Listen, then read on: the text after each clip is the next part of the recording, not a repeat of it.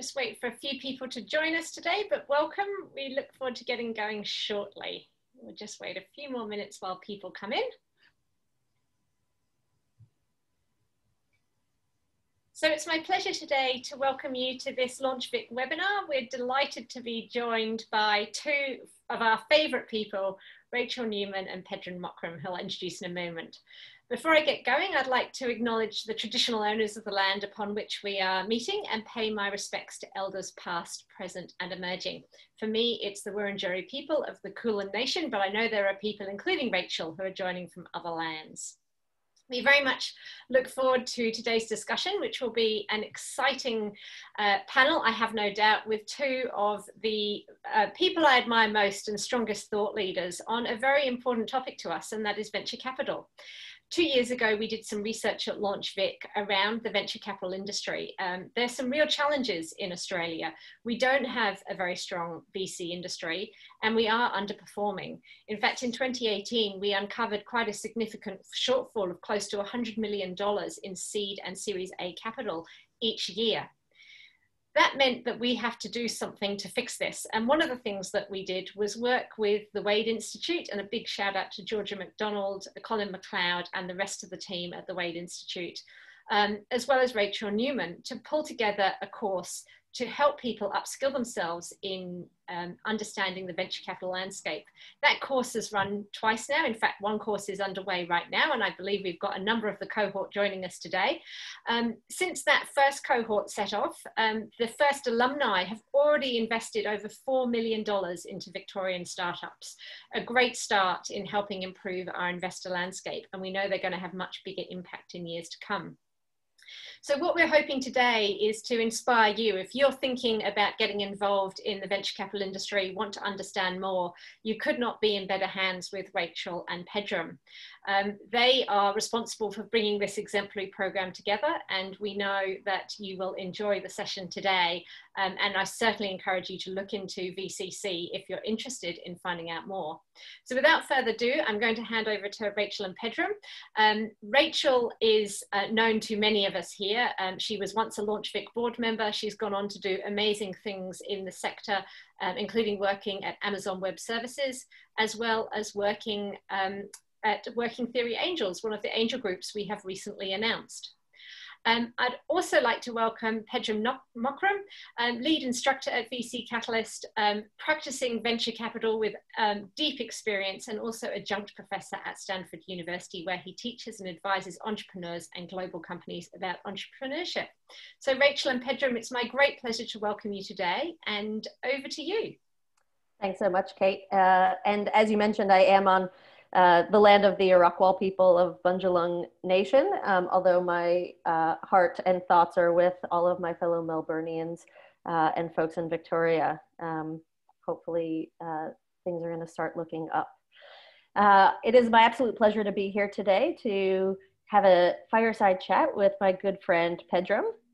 I'm going to let Pedram introduce himself, but first I'll introduce how we got to know each other. So a few years back, I attended a course that is somewhat has inspired the VC Catalyst program that Kate mentioned, that is run at Stanford University, and Pedram was one of the instructors there. So obviously impressed by his prowess and incredible teaching.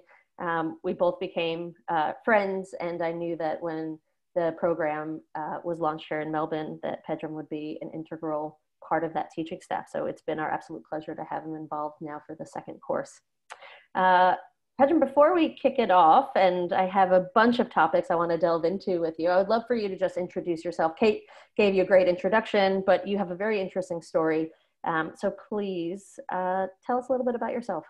Sure, I'd be happy to. And first and foremost, delighted to be here with all of you right now, speaking to you from Silicon Valley, where it's starting to become evening time, and I'm hoping that at some point we'll be able to reconnect again in person, because I had such a delightful time in Melbourne last year when we actually did this program live.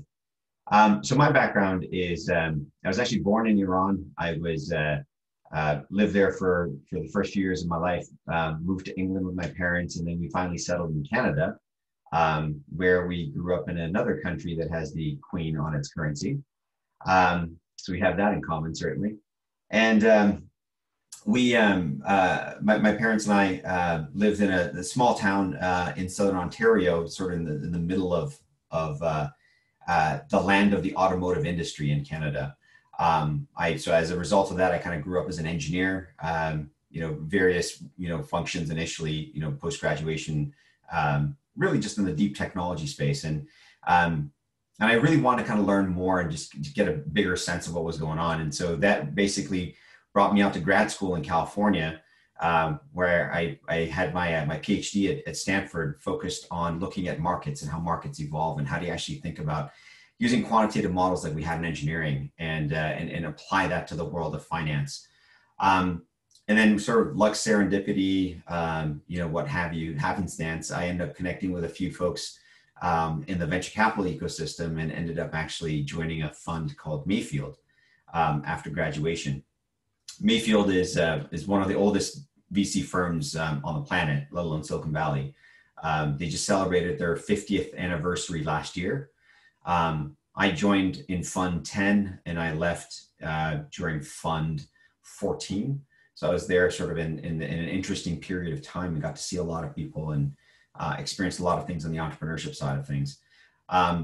Post that experience, I went back to Stanford as an adjunct professor and sort of an advisor to both funds, companies, corporations, startups alike.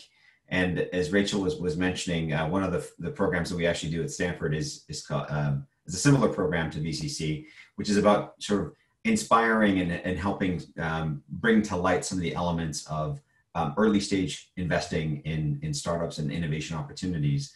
And the reason that Rachael and I became friends is because she was the one person in the cohort in that session that we had that I was just terrified of, right? Because she was the one person that definitely knew more than me speaking in each of these sessions. And so I'd always have sort of one eye on her to make sure she wasn't frowning as I was saying things in my sessions. So we've had, at the very least, mutual admiration. If nothing, it's been one-sided on my part, admiring what she's been doing and sort of very impressed with what she's accomplished, not only with the global VC community, but also at Amazon. So, and we can talk about other things I've been looking at over time too. You can't embarrass me. I get very red on camera and this is being recorded. So, keep your comments to yourself, Pedram. But I am happy to know that we are both the presidents of each other's fan club. That's great. Yes. Pedram, I want to kind of kick off with a little bit of a general question, but you have,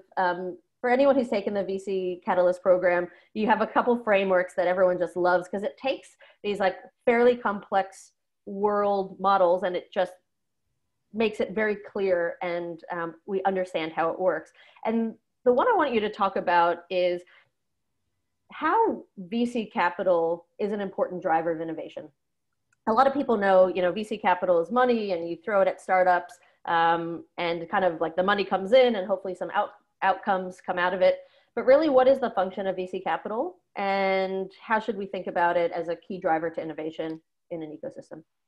Yeah, totally. So one thing I realized was very early on, I was always a graphic person. I don't understand things unless I can sort of put them into a box or draw a circle around them or have the circles, interact with each other somehow. And as I was trying to always figure out what is the role of VC, so if you're in the profession, you say, you wake up every day and you're doing the job of being a venture capitalist, you kind of want to be able to explain what your role is in the world. And it took me several years before I started to actually come up with a bit of a framework, which I call effectively the bow tie model. And the bow tie is kind of looking at what is the pool of capital on the one hand. So imagine sort of the left side of the tie being this giant spectrum of money that's devoted to research and development, which is government funding, which is corporate innovation funding and corporate R&D, all the things that happen around universities, foundation money, grant money, all kinds of things that are really focused on frontier technologies. And then everybody's sort of familiar with what goes on in global capital markets and what happens on the balance sheets of big corporations and sort of big business. And you can think about that as being the right-hand side of the bow tie. There's a tiny bit of money in the grand scheme of things, which connects these two ecosystems together. That's fundamentally what venture capital does. And so I often sort of joke with my more technically oriented VC friends that they're nerd whisperers, where they understand the language of technology. They understand the language of speaking with people that are on the frontiers of where the future can be and where the future can go, from just a business model perspective, from a technology perspective, from a thought process perspective. And they can help shepherd those ideas through a development cycle and through maturity, such that the folks that are financially oriented, that are business and operations oriented, can actually take advantage of these. And that, not in the middle of this bow tie, is effectively what venture capital does. Is it basically connects the world of ideas that are too immature to be effectively thought of as being products or things that provide utility, to the world that is too busy doing its thing, and it can't really take its eye off of the operational efficiencies of running a corporation or just big capital markets, to start worrying about ideas on PowerPoint presentations. And this is fundamentally the piece of it that I think a lot of ecosystems suffer from, because they think that it's all about putting money core into R&D, and which is brilliant, but a lot of times it's not R&D, it's really just R. The D involves your understanding of markets and involves your understanding of productization and teams and incentives and everything else. And that D is really where venture capital is really ideally structured. We're going to come back to this, because I think there's discussion to be had around where players that are possibly at the ends of the bow tie start coming to the knot, and we can talk about where that's working or not working. But I want to pause for a moment and just take a little history lesson. We often look to Silicon Valley as being the epicenter of both venture capital as well as kind of the last few golden eras of technology companies.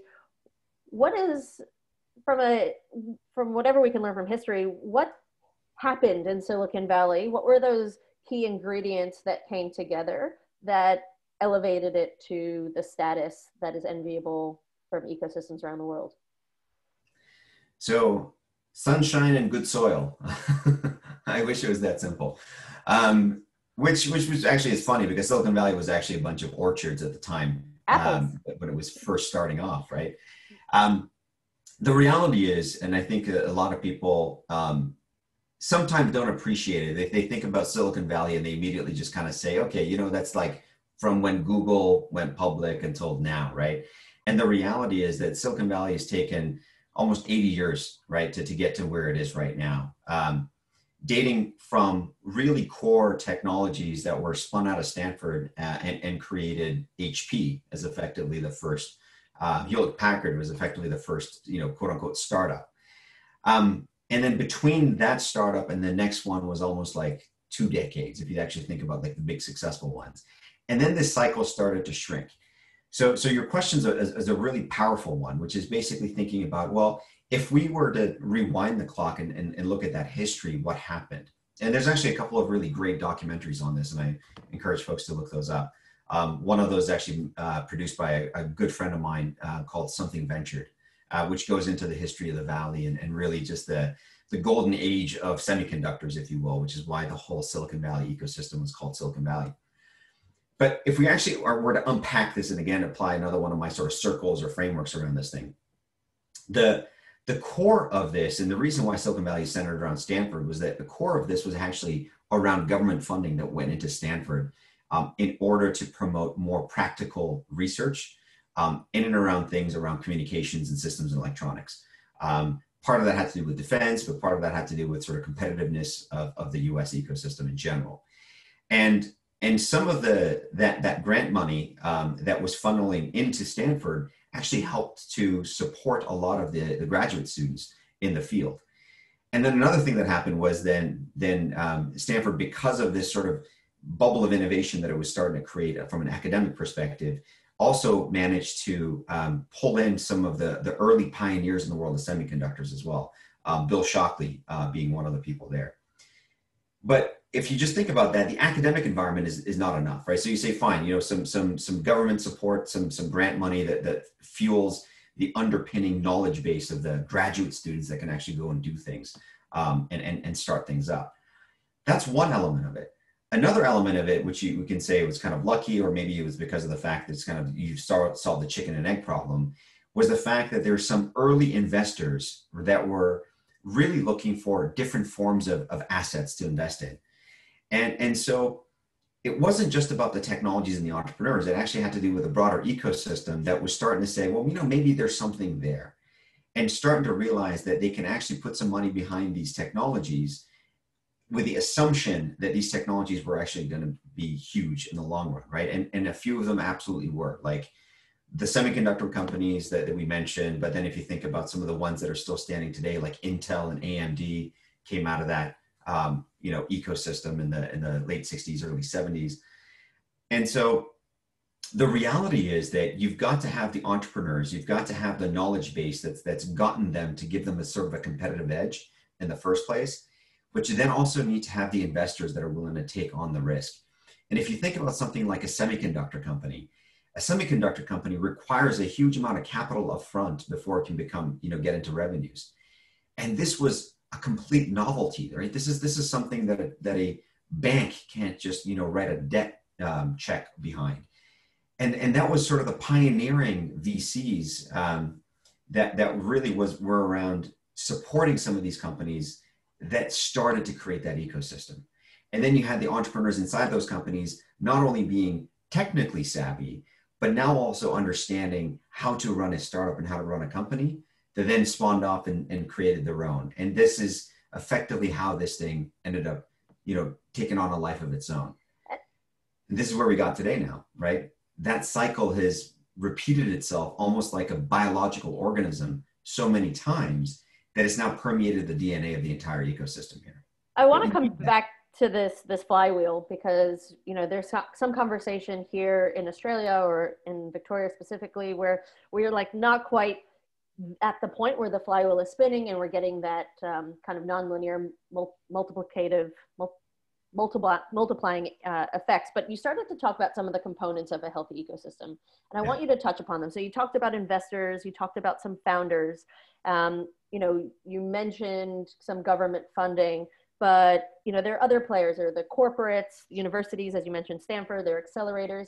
How do you see the key players, and what are some of the important things that these key players need to either remember or do well, or how do they need to behave to really make this ecosystem hum? And maybe talk about where do you see that, they tend to break down, and so like where should we put some effort in, especially thinking about a young ecosystem like ours?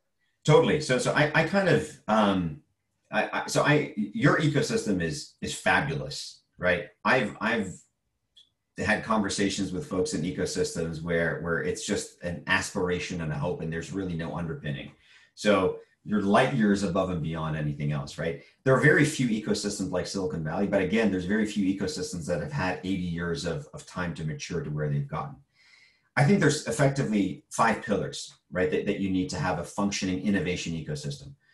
Obviously, you need the education piece of that, right? So whether it's STEM or an extension of STEM, and thinking about sort of, teaching entrepreneurship in the business construct, or there's a whole variety of things we can talk about, but the innovation education is one piece of that. A continuum of this is mentorship, right? Which is lifelong learning. So it's not just good enough to be able to teach people the raw physics of entrepreneurship, if there was such a thing. Once they graduate, they need to be inside of an ecosystem where there's some mentorship that's in support of that. Mentorship and innovation capital. I don't even want to call it venture capital, right? Let's just call it innovation capital, because it is a spectrum, right? That little tiny knot that I mentioned in and of itself is a spectrum. So innovation capital goes hand in hand with mentorship, because that's effectively what angel investors are, right? Angel investors are providing a check, but more importantly, they're providing this notion of smart money, right? And there's a lot to be said there. And I'll come back to that particular point. We'll Following come that back is the there. policy. Yeah, smart money is, we can talk about smart money for like 3 hours. What's dumb money and what's smart money? But so we'll at least talk about it for a couple of minutes. So we've got the education system, right? We've got the mentorship ecosystem. We've got the innovation capital. All of that has to have the right policy support. Like, for example, the ability to have the right level of taxation, the ability to have the right level of corporate structures and corporate governance, right? That allows you to be able to thrive and to be able to have solid grounds as an entrepreneur where you're not feeling like things are squishy or moving on you. And then all that is great, but then you also need to have this infrastructure. And this infrastructure is really interesting because this infrastructure is really the base around which you've got the existing corporations and the existing technologies providing the mechanisms and basically the platform on top of which entrepreneurs can actually survive and thrive and take advantage of all the legacies. So these 5 things I think are the core centerpieces. If you actually then step back and say, well, who participates in each of these? Clearly, you've got the education system, right? And I'll put the universities at that edge of where the boundaries. You have the investor ecosystem, and ideally they're playing well together. You've got the government ecosystem that is listening to this entire ecosystem and making sure that the policies and everything it's doing is providing the catalyst for things to happen and not overdoing it. Because there's an issue when the government starts to play the role and overreach itself in terms of what it's trying to do. And then last and certainly not least, if you don't have the corporates involved, you really don't have a conversation to be had. Because statistically speaking, about 90% of venture investments end up being part of an M&A. And so people think about, these standalone companies that go public and everything else, and that's brilliant and beautiful and lovely. But that in and of itself does not provide sufficient liquidity for this ecosystem to exist. It's really all those acquisitions. And so part of the acquisitions fuels this ecosystem, but also the corporations need to be involved in terms of being customers and being channel partners and allies to this. And this is what I mean by this broader definition of infrastructure, right? It's this community and this ability to be able to reach into the incumbents and actually be able to take part of what they're doing and not feel like they're constantly at war with them or feel like every time they have a conversation, somebody's going to steal their IP. And so this is really what it starts to take.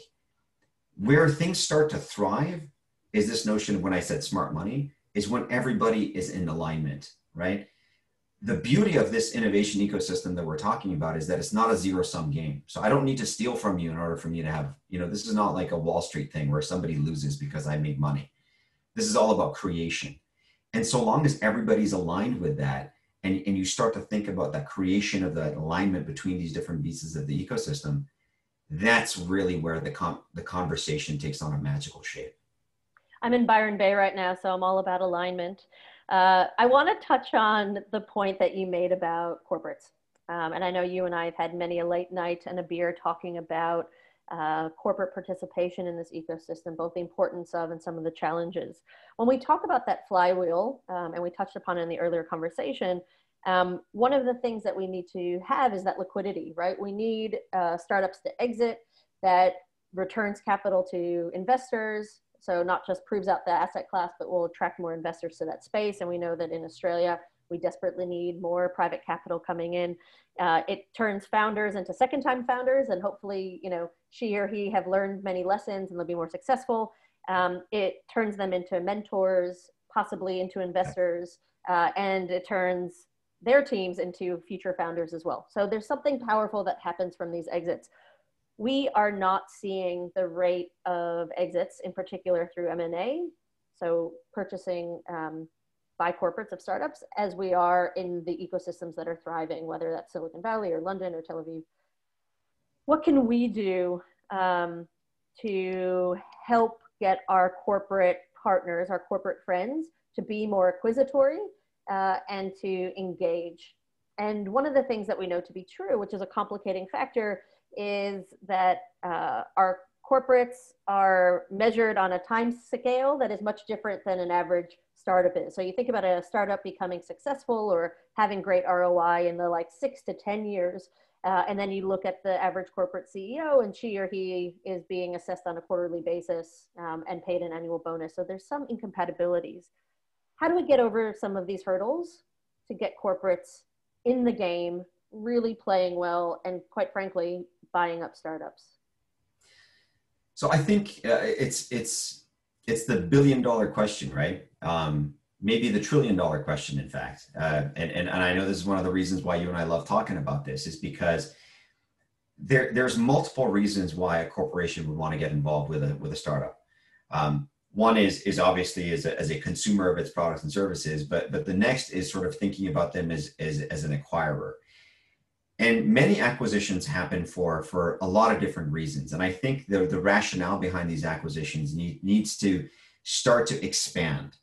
So historically speaking, right, if you think about an acquisition, you may consider something as being just a business transaction, right? Where you say, okay, I'm acquiring this because this asset provides me access to this market, right? Or I'm acquiring this because I've got 3/4 of my widget built and this thing basically, completes that. A lot of times where you start to think about some of these new modern technology companies and how they're thinking about acquisitions, one of the first things that they'll think about is talent, right? And an acquisition is just a wonderful way of infusing different types of thinking and different types of talent inside of your corporation. But it's also a wonderful way of snuffing that innovation and that thought process out. Because if you're not at all structured around the thinking around what you want to do with these acquisitions from a talent perspective, a lot of times it goes wrong. So expanding the frame around which you want to consider why something is strategic to you should be redefined. I'll never sort of forget, like looking back 10 years ago, and you look at a big conglomerate, and you can pick your favorite one. It doesn't really matter whether they're European, American, Asian, right, Australian.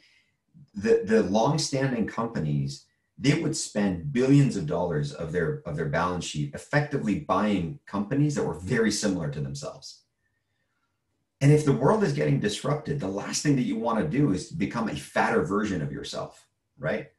So it sort of begs the question, okay, well, if we were looking to spend, a huge sum of our balance sheet on acquisitions of things that were super close to home, but just gave us scale, do we need to question that? And do we need to think differently? Do we need to think about new value propositions and new ways of accessing markets that we haven't thought of? Expansions and extensions of our product line that we haven't considered yet? New modes of thinking and new methodologies of approaching technology that the startup that we acquired, we may never use their product, but those 35 people that we're bringing on board is a representative of talent that we would have never been able to recruit in the first place. Once you start to put these different modes of thinking around the acquisition model, you start to then think about the acquisitions and the engagements with startup in a fundamentally different light.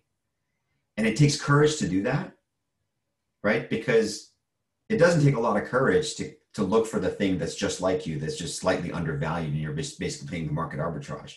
It takes courage to say, yeah, you know what, we're really good at that thing, but if in 10 years' time, the market doesn't want that thing from us, we need to start positioning ourselves in advance of that. And I'm telling you, it's 10 times harder to do it organically inside of a company than to just kickstart it with an acquisition, small or large, to kind of get you on that way there. I think it's such a good point that just if the value definition expands, then time to value also changes. And it's not something that will be deferred for many, many years. There's immediate value that benefits come in, whether that's talent, et cetera. So I think that's just a great point. People need to think more broadly. And I often say corporates also need to be okay with the first couple acquisitions failing, because what it will do is it'll teach them how to acquire better, how to integrate better, and hopefully they'll get that uplift kind of 10 times over from the next one. I want to, you were talking about in Silicon Valley, there was, HP, and then like the next big one came, 2 decades later, and then all of a sudden it just kind of took off. And we have a similar story here in Australia. So there's a logo chart that actually Airtree, one of the venture funds, had put out here with non-exhaustive data, but it was illustrative in that you had 2000 and, say 2000, you have a couple of logos. They were charting companies that are worth over 100 million. And there are a few logos. And then all of a sudden you get to 2010 and all of a sudden to 2020, and you get, 4 or 5 logos a year, and then boom, something critically changed, and it was off to the races. And I I would like to believe that, you know, in 50 years, when my kids are looking at that graph and they zoom out, that was just the first step, and it becomes almost imperceivable on the grand scheme of things. But what do you think are some of those things that create these inflection points for nonlinear growth? And so if you had a magic wand and could wave it over Australia or over Victoria, what would you wish for to try and get that inflection point for us? I think if you view an ecosystem as being a biological ecosystem, right? We're in some cases it kind of is because they're driven by people, right? And we're just these crazy, abnormal little, you know, biological beings, right?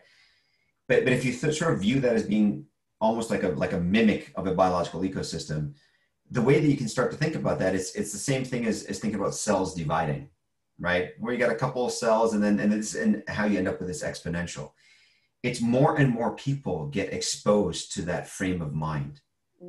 Whereas, let's say 2 decades ago, you had a few people that were the true pioneers that either because of just sheer DNA strength or something that they've been exposed to, they were capable of sort of defying gravity and creating those outcomes.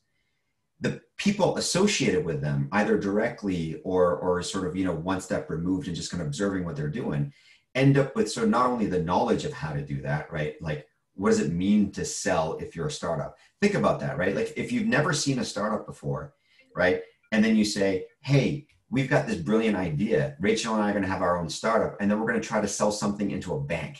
If you've never seen a startup sell a product or a vision into something as audacious as like selling into a corporate structure as like a bank, you would never do that, right? You'd just be like, that's stupid.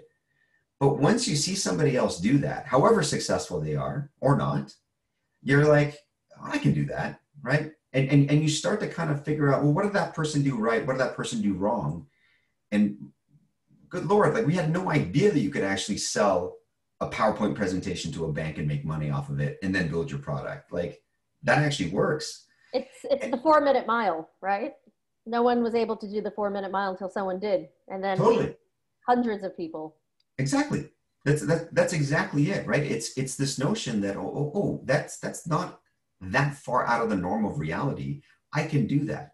And then, so this is what I mean by this biological observational sort of, you know, dividing of the cells is it you're effectively observing something and you're like, well, I can do that. Right. And as soon as you start to get into that exposure where now that becomes almost the norm, this is where you start to actually see lots and lots of innovation. And in fact, you end up with having more of that innovative talent outside the corporations than inside, because it's equally likely. The other thing that I think is very important to think about is the societal norm of entrepreneurship.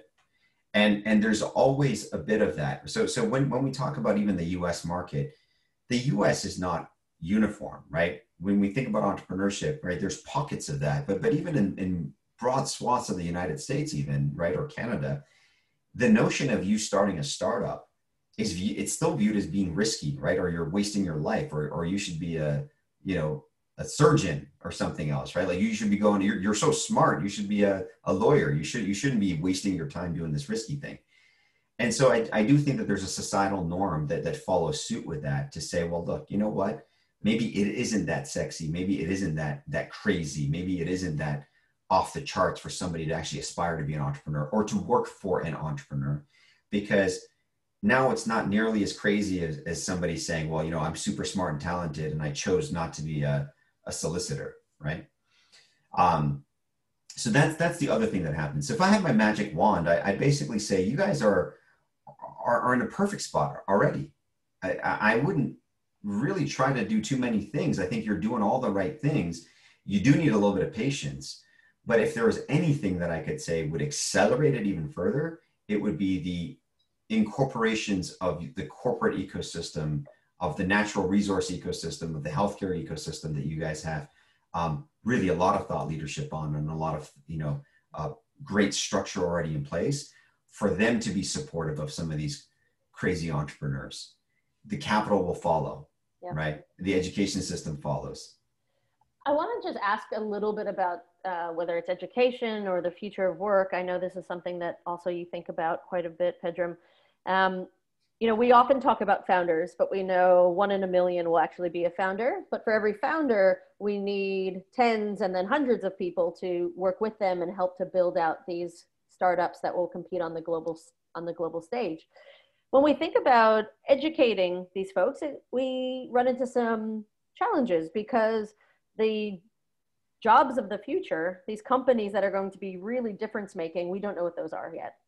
So how do we think about skilling ourselves or our children to be part of this workforce of the future when so much of it is yet to be created?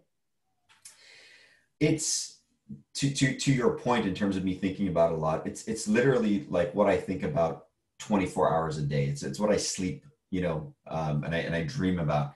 I think it's probably one of the most profound opportunities right now that's sort of facing us. I don't consider it a challenge. I truly consider it to be an opportunity. And the reason for that is because if you actually rewind and you think about sort of the education ecosystem, the educational ecosystem that we know today has not been around for that long, right? It's structurally speaking, yes, universities have been around for a long time, right? But structurally speaking, the system is only about 150 years old. And it was out of necessity that we had schools, right? We had structured education, and then we were divided up into grades, and then all these standardized testing and all this other stuff has evolved over a very short span of time, much like arguably medicine has, right? So we've now gotten to the point where if you think about traditional education, you'd go through this cycle, right, where you get educated, and then you just be launched into the world, and you are an accountant, right? Or you're a lawyer, or you're, whatever, pick your profession. And it was, you're getting trained for the first, call it 25 years of your life to be able to be functional for the remaining 50, right? If you're lucky. The reality today is all these ecosystems and all these professions are actually starting to change. So what we started seeing over the past 10 to 15 years was more emphasis around these additional professional degrees, right? Going around and trying to actually upskill people. What I think is going to happen basically from 2020 going forward is that instead of the overarching view of education being effectively something that you do when before you're 25 and then you stop educating yourself and you start working, effectively looking like a sine wave. And this sine wave is all about lifelong learning. And it's all about thinking about the fact that your skills are going to have to be resharpened and retuned every 5 years. And that mentality is what a lot of people have already been doing, right? If you actually start to think about some of the more, entrepreneurial types of people that you have in your network, you can kind of see that they've basically redefined and re-envisioned themselves every sort of 5 to 7 years to date. And I think you're going to start to see a lot more of that happening, especially as you start to see some of these jobs, even when we say like an accountant's job is going to be fundamentally different 10 years from now, right? My absolute favorite example of this was a company that pitched me when I was at Mayfield almost, I want to say 8 years ago. It was brilliant. It was all about this amazing world-class photographer who had started a company to teach other photographers how to do photography in the new digital age. And he told me something that was extremely obvious, but I never really thought about it. He said, look, if you're a photographer from call it 1950s or even before that, through to the year 2000, even 2005, maybe even up to 2010, your skill set was about, framing, but then understanding sort of the chemistry of film. And that's wonderful. But if you don't understand how to do the digital portion of that, there's sort of like that additional 10% of skill sets that you need that basically makes you useless, right? Like you won't go get a wedding photographer who doesn't know how to do Photoshop anymore, right? Like just because they frame something doesn't necessarily mean that they can actually build a book of business that's not niche anymore.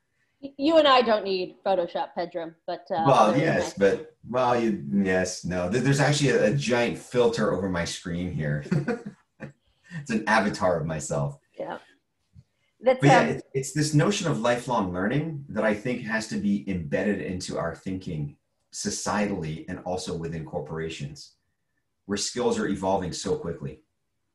I want to ask one final question, and then I'm going to open up to, there's some Q&A that's come through, and I'll pose some of those to you. I want to shift gears a little bit. Silicon Valley's been building over the last 80 years. We all look to it as, you know, on the top of the mount. And yet, you know, we have people like Peter Thiel saying the next great deal, there's no way in hell that's going to come from Silicon Valley anymore. We know that in 2020, literally droves of people have left the city to seek out places with cheaper cost of living and clean air. Is Silicon Valley dead? Such a good question. No, you know, I think that's a simple response would be just to say no, right? But you know, I'd be hard pressed to be able to have the same sort of knee-jerk, you know, reaction, you know, literally 4 weeks ago when the sky was orange, right, for like an entire week, and we couldn't see out in our backyard. There's a lot of change that's happened around sort of the broader environmental change, right? Being obviously COVID has been a massive shift in terms of how people are living and working. But then you end up with all the air quality issues around all the fires, right? The 4 million acres of land that's basically just gone up in smoke. And you're starting to realize that the notion of placement and proximity is not what it used to be. Now, that said, I don't think the world has quite figured out how to do digital innovation, right? And we can literally spend an hour talking about that, right? But if you just think about the whole notion of like the water cooler conversation or that serendipitous interaction with somebody that you meet at a conference that says something that sparks a creative thought, I don't think we figured out how to bottle that serendipity, right, into a digital Zoom meeting yet. And as a result of that, I think once things unthaw, we go back to a little bit more normalcy, right? That power of human interaction in and around innovation is still going to be very, very important and interesting. That said, the fragility, if that's even a word, of that construct, right, that everything has to be concentrated within a 25-kilometer radius, it has been fundamentally questioned, right? And then the world is starting to really come to terms with the fact that, yes, it is about talent, and that talent can now live anywhere. What I'm hoping is that basically evangelizes other ecosystems and empowers a lot more entrepreneurs to realize that they have access to talent now, and that talent is everywhere.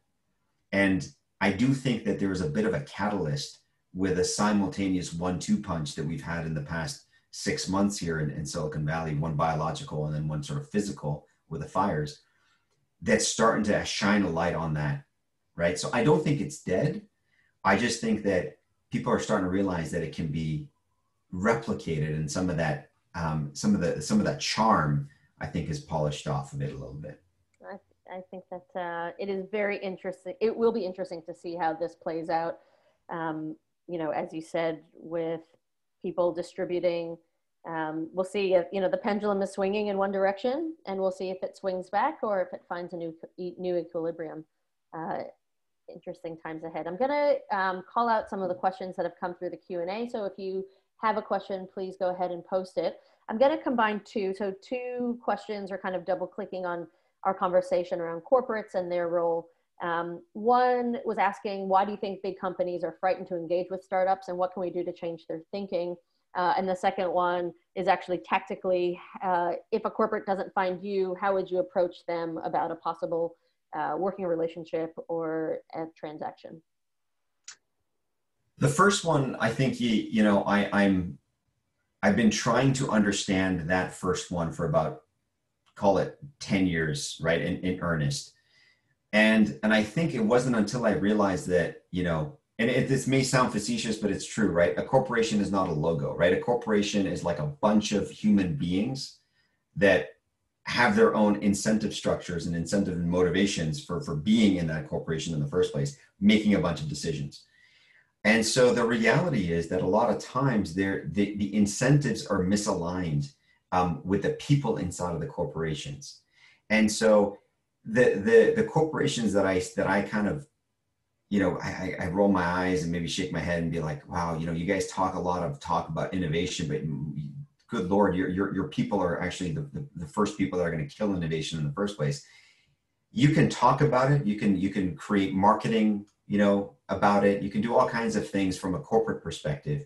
But if you haven't created the right culture and the right incentive structures for your people to be able to engage at a day-to-day and transactional basis with that broader ecosystem, right? It's going to fail. Just quickly thinking about the person that's in corp dev that's about to acquire a company, right? They're sitting there thinking, is this going to get me promoted? Or what if I acquire that company, right? And I put my neck on the line and it becomes a failure because I acquired, 30, 20-year-olds that are super smart in AI, but, we don't really know what to do with them. So it's going to, impact my professional career inside of this company. So I think the reality is that we need to unlock some of that friction point down inside of the actual talent pool inside of the corporations before the corporations can actually start to work with startups.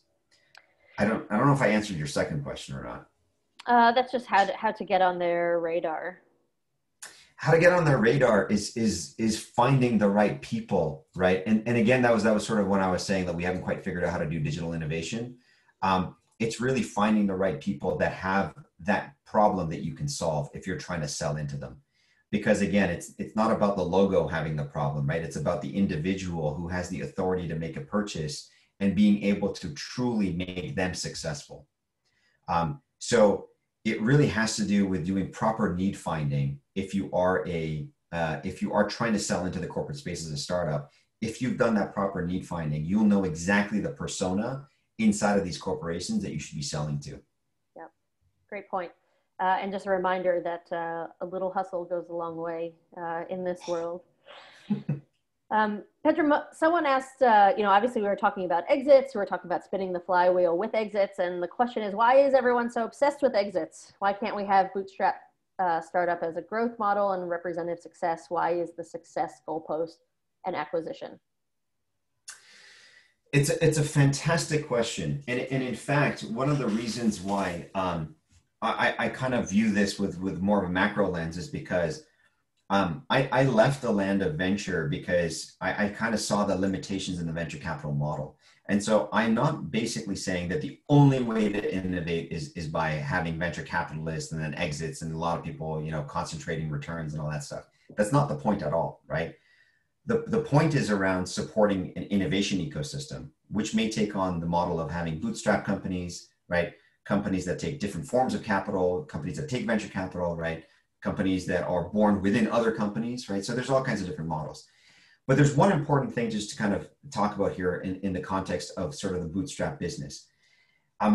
It's very important to understand that most really profoundly interesting technology companies, and Atlassian, which is sort of a wonderful story from Australia, was truly an anomaly in terms of being able to break in on a profitable basis. But a lot of companies can't.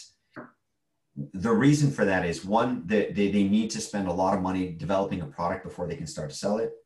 The technology just takes a lot of maturation cycles, right? If it's deep tech or if it has anything to do with hardware.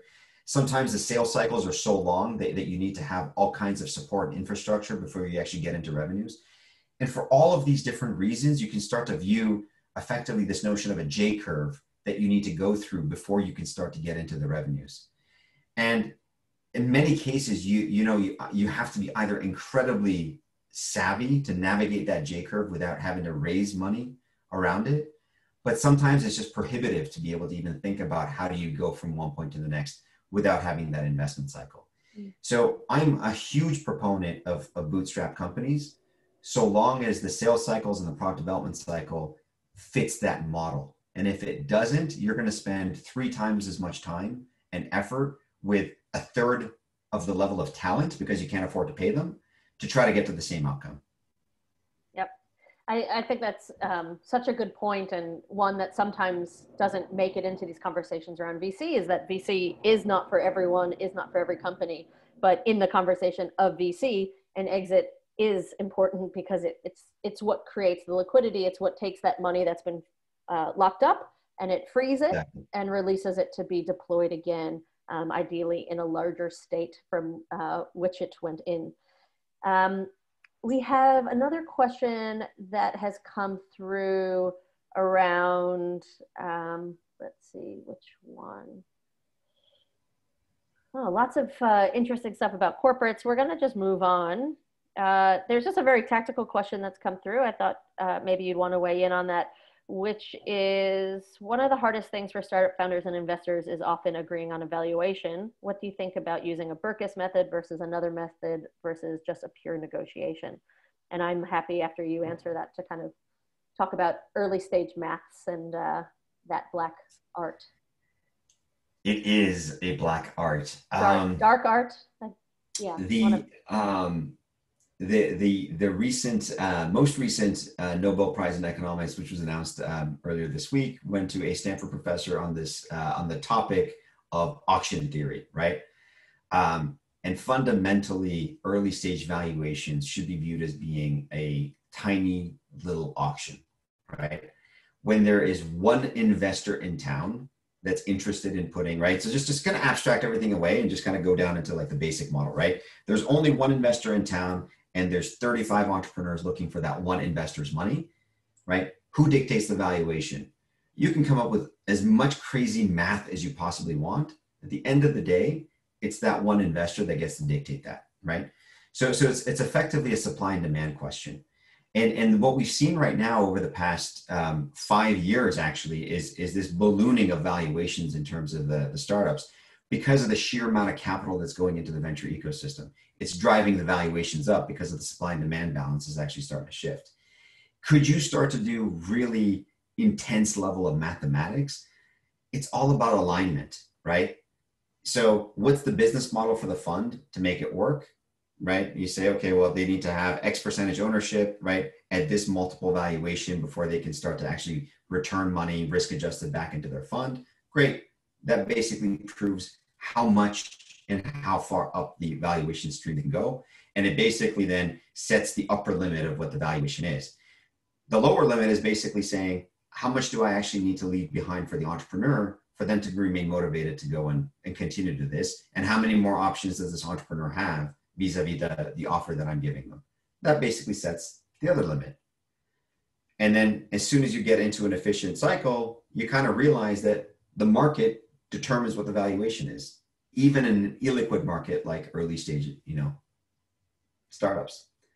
You probably have a more elegant answer than that. So no, I have a less elegant one, but you touched upon it, and that is especially with early stage companies when we don't have a lot of hard data or even revenue to pull a multiple off of, we say, how much money do you need to get to that kind of next key milestone? We make that amount of money equal about 20% of the business and multiply it by 5, and there you have your valuation.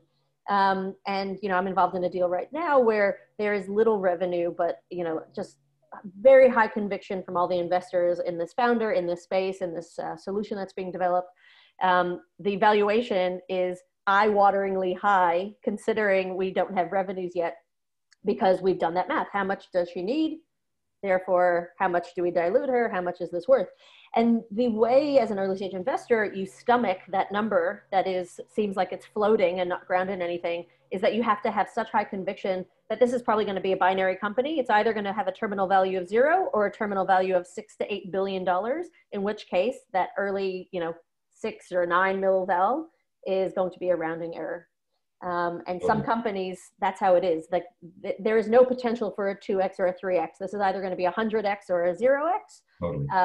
And so we almost don't pay attention to that early number. You just put as much fuel on the fire as possible, and off you go. So that's a less eloquent and less scientific answer to it.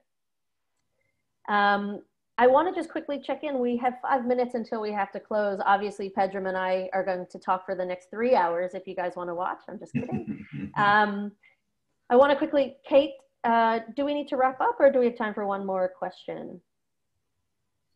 I think we have time for one more. All right. I'll finish the last question. Actually came into the chat, but I think it's an interesting one. And that's just about lifelong learning. So Pedram, you talked about that. This person shared some statistics that at PwC, less than 25% of their people are spending their $1,500 discretionary training budget. How do we have a mental shift, especially for maybe some of us who are caught in the middle of, you know, micro-credentialing of the future and the four-year university of the past? How do we shift mentally, individually and from a corporate perspective, from a know-it-all to a learn-it-all? So, wonderful question, and I'm worried that we're going to consume more than the 5 minutes. I'll try to keep it as brief as possible.